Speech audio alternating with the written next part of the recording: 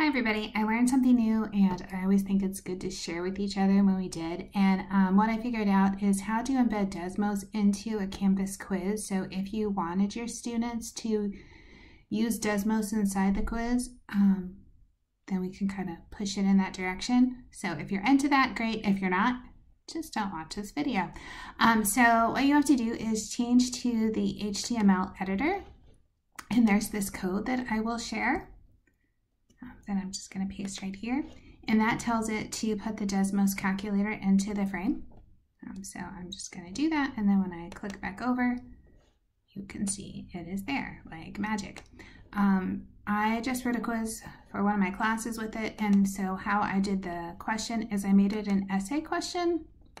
So before the graph, and actually I'm going to switch back to HTML so I can put some space in front of it.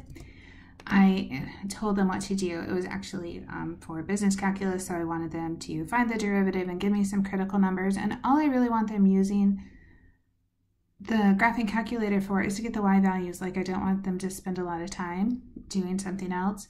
So now when I click back over, I can just tell it that I want to put in, let's do something easy, f of x equals x squared minus 4x. Okay, so I told them do the derivative, whatever. I'm not going to write it all out here. But because it's an essay, when I save it, so I'm going to update the question, when they go to do it, they have to type it in. So I'm going to hit save. So when I look at preview, then my students will have to come down here and write in the answer. So they're going to have to use the equation editor like I expect, like I gave better directions that I'm telling you right now, but they would do the derivative, right?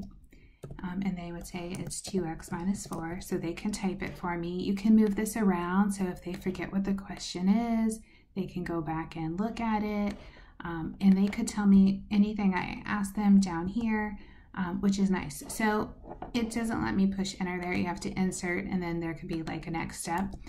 But at least I know they can do some stuff in here. So what I'm really looking for them to be able to do is type in x squared minus 4x here, and then they can evaluate like whatever number they want to.